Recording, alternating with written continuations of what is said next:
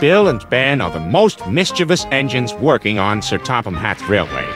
They're kept busy pushing and pulling cars up and down the line that runs from the China Clay Works to the harbor yard.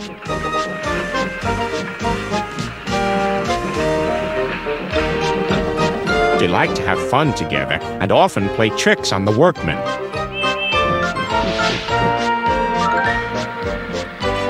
But sometimes their teasing ways can get them into trouble. One morning, Sir Topham Hatt came to see them. Important goods have arrived in the big yard. Bill and Ben, I need you to help the other engines. Oh, yes, of course, sir, replied the twins. They set off happily on their important mission. Boko was resting in the yard when suddenly he heard a pair of familiar whistles. Sighed Boko. Here comes trouble.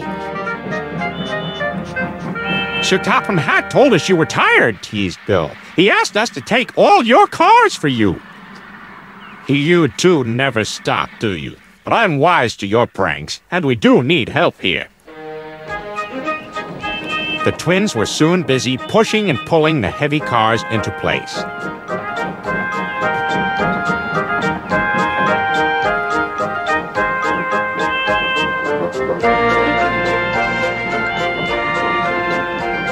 At last, the day's work was done. The twins now became excited. They were going to use the turntable for the first time. Bill went first.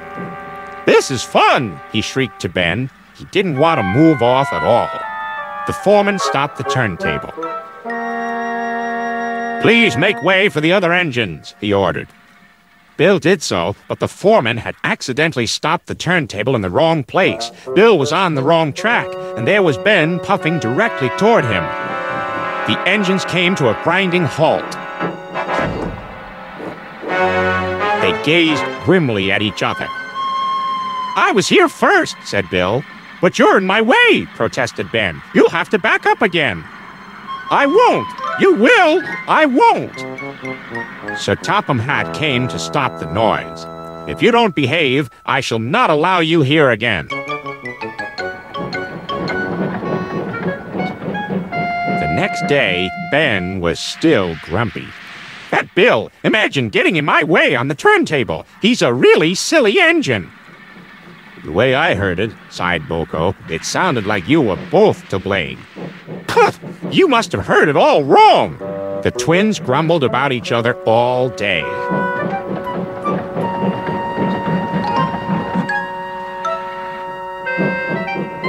Even kind Edward lost patience. All this grumbling spreads bad atmosphere in the yard. You're quite right, and that's why I've come up with a plan. Boko whispered his plan to Edward. Then his driver told Sir Topham Hatt, I'll start making arrangements right away. The next morning, he called Bill and Ben into the yard. Boko is taking a special train to the harbor. His regular heavy goods train is waiting on the siding. You can pull it together. What? Protested Bill and Ben, who were still not speaking to each other. Good. I knew I could rely on you two. I'll take the train myself, huffed Ben. Go right ahead, said Bill. Ben was coupled up to the train of freight cars, but they were too heavy for him to move alone. Go on, teased Bill. I can't, said Ben. Then suddenly both twins laughed. I don't think we'll take turns this time, Ben, said Bill. I think we'd better pull together.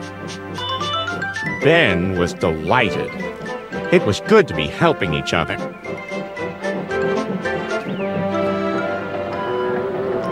Best of all, it was good to be friends again.